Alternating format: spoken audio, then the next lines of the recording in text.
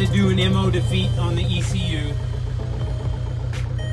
Still got a ton of lights, so there's other stuff wrong with it still, but it runs. Yay!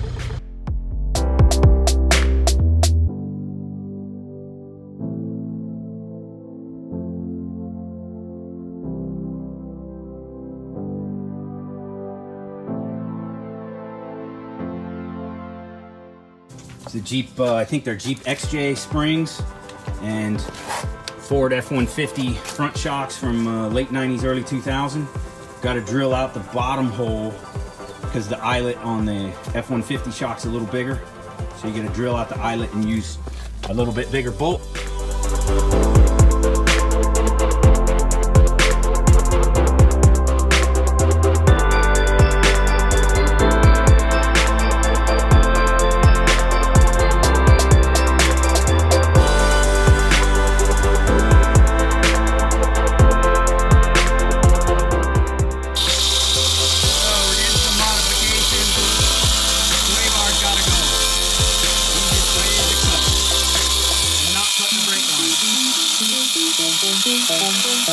Safety equipment.